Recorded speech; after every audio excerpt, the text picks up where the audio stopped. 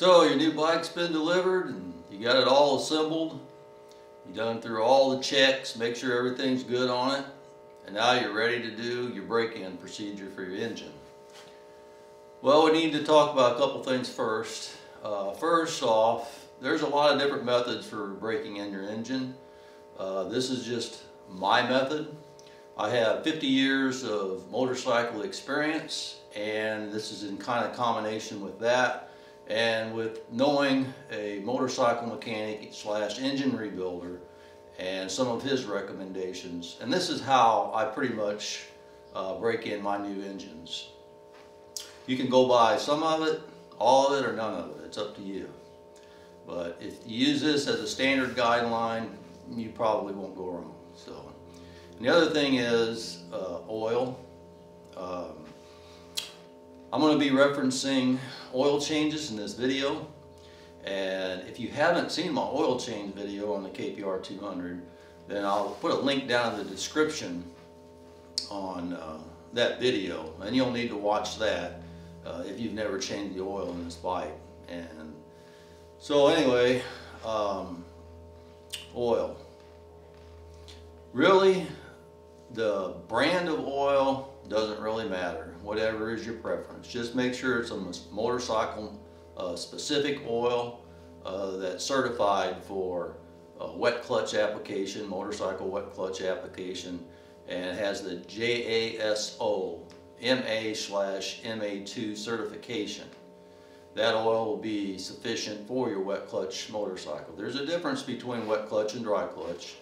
Dry clutch is like what you would have on a car that sits on the outside of an engine. It has no oil whatsoever that gets to it. If it does, it'll slip. And with the wet clutch application, it sits in a bath of oil, and it needs that oil to help with the operation of the clutch, keep it cool. And you want an oil that's specific for that. If you use like a regular car oil with the friction modifiers, it could possibly cause slippage in your clutch, and you don't want that. So just be sure and get an oil that's motorcycle specific for wet clutch applications. Also, in the owner's manual on this bike, it recommends 15W40. Stick with that. Find a 15W40 motorcycle specific oil and you'll be fine. Okay, so let's get started with the procedure. And the first thing you want to do is you want to run the bike through 2 idling heat cycles. So you want your bike upright. You could either do that by putting it on the center stand. If you have swing arm spools with a stand, you can put it on that so it sits on the stand. Or you could simply just sit on the motorcycle and keep it level. But you start it up and you just let it idle and warm up, get to operating temperature. And once it gets nice and hot, go ahead and shut it off. Then you can put it on the side stand, get off of it, let it cool off for a while. And then once it gets cooled down, then you go ahead and start it back up and let it idle again until it gets fully warmed up. And then you shut it off. And then you let it sit for a little while. And once it's warm but not hot, you go ahead and drop the oil. You don't have to change the filter and clean the screen at this point. Just drop the oil and fill the oil back up to the proper level. Then you're ready to do really your most critical part of your engine break-in. You want to do this for the first 35 miles. And in this procedure, the main thing is you want to keep the RPMs in the 5,000 to 7,000 range. Try not to get over 7,000 RPM for those first 35 miles. But you want your engine to stay in the power part of the engine. You don't want to lug your engine. So you want to ride your bike and shift your gears. Preferably find some place around town to where you're not maintaining high speeds, where you can run through your gears and keep your RPMs up, but not above 7,000 RPM.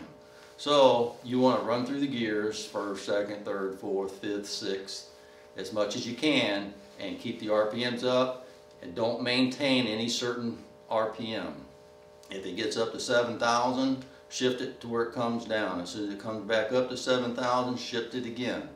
And if you get to the point to where you're at 6th gear and it's maintaining, then drop it down, drop it down. And then every time you come to a stop or you slow down, you downshift. Don't pull the clutch in and coast to the stop sign. You want to downshift and run those RPMs up every time. Say you're in 5th gear and you're coming to a stop, and you drop it down to 4th gear and raise the RPMs back up. You got to be careful though, because you can run those RPMs way up if you're not familiar with your motorcycle. So be real careful with that. But you want to drop it down, you know, run it down up, and then it'll start slowing down. The RPMs will come down. Drop it down to the next gear, the RPMs will come up. It'll slow down. Believe it or not, that is a very critical part of seating the rings. That and the upshift both. The upshift and downshift is very critical for those first 35 miles. And just vary your throttle and do the upshifts and downshifts, and then you'll be good for that.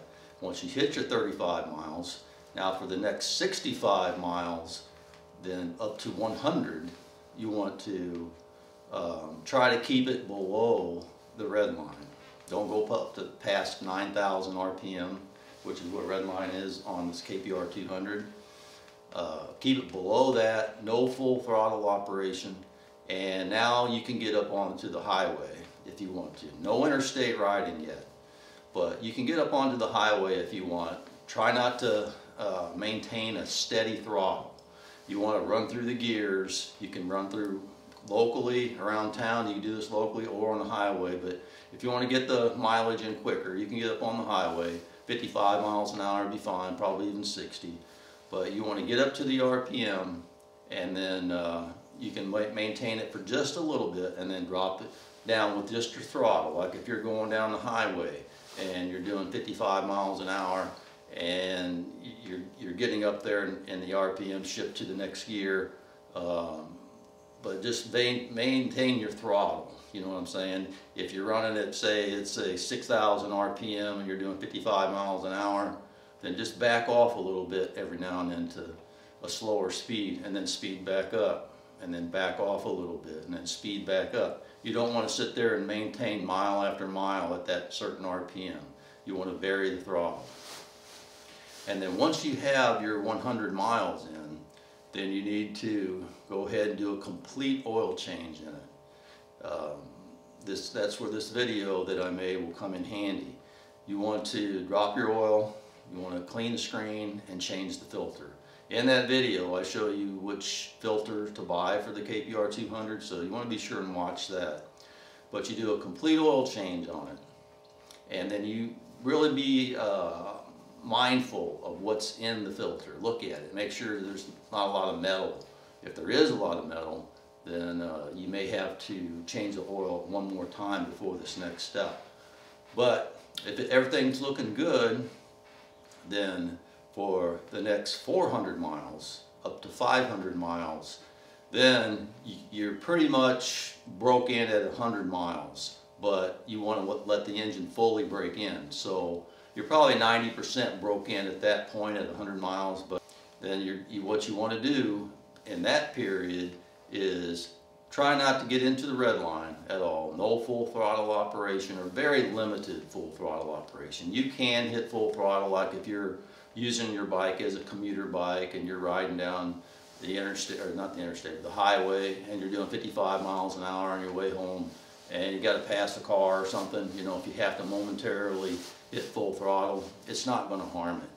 But you don't want to do a lot of full throttle operation yet. But you don't really have a lot of limitations in this 100 to 500 mile range. You just want to keep it out of the red line and try not to do very much full throttle operation. Once you hit 500 miles, then it's time to do another complete oil change. So you want to drop the oil again, clean the screen, and change the filter. After that's done, you're complete on your engine break-in. From that point on, you can go 2,000–3,000 miles, however you do it, between oil changes. But now your bike's broke in. Okay, I hope this was helpful. I have taken notice that there are some ladies that watch these videos as well, and I may have neglected that. So I usually say thanks guys for watching, but I want to include them. I'm sorry if I left you out. So thank you guys and gals for watching. I appreciate your support. Thanks.